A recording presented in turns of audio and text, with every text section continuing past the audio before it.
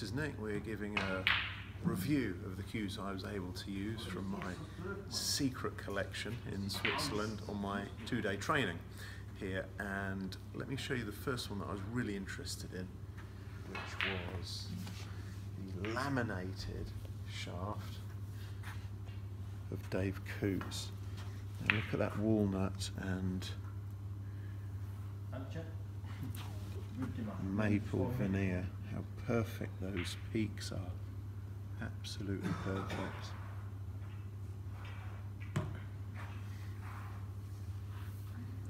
It's got an invisible joint as well, which is lovely.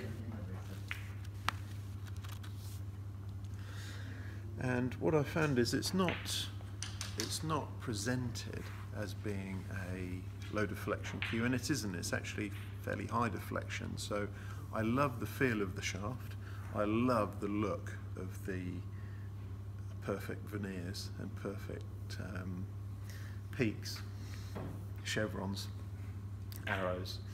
And interestingly, as soon as I started playing frame with it, I put it down because it had quite a lot of deflection. So then I took up the Mike Wooldridge, which is very similar to my current cue, although I've got a plain black. But look at this beautiful workmanship, and look at these lovely peaks as well.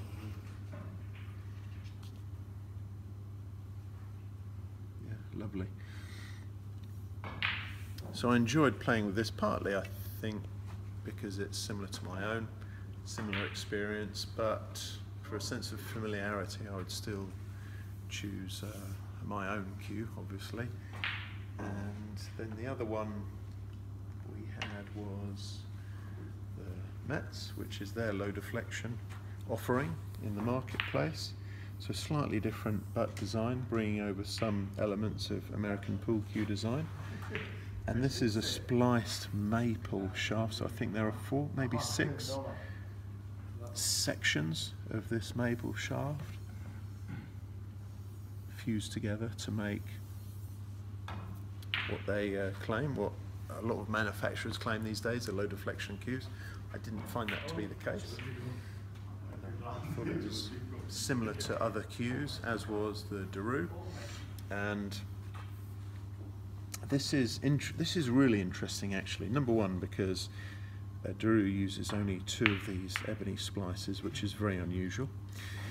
And they've got a small step in the joint here, which again is unusual. Normally these are flush. But the shaft is designed as 4 pieces of ash. I think it's 4 pieces of ash spliced together. And look, you can see even this has some chevrons here, some quite accurate chevrons that look like arrows, even though the ash is spliced together from 4 quarters, 4 segments. So I found this interesting. I found it to have a similar amount of deflection to the other cues that I've been using, and still by far the lowest deflecting cue I've used is the Accurate, and there are plenty of lovely cues to behold though in the market, and that's been my experience here in Switzerland. The boys are practicing after our heavy weekend of training. Really enjoyed it, and I've enjoyed sharing the experience with cues with you guys. So let me know if there are any other questions you've got, any other types of video you'd like to see, and let's keep sharing the cue joy. So that the difference in height that I played there was probably only 2 millimeters or so. This is the Snooker Player of the Year for 100 break players. You come to a stop in a controlled way and begin the delivery in a controlled way as well.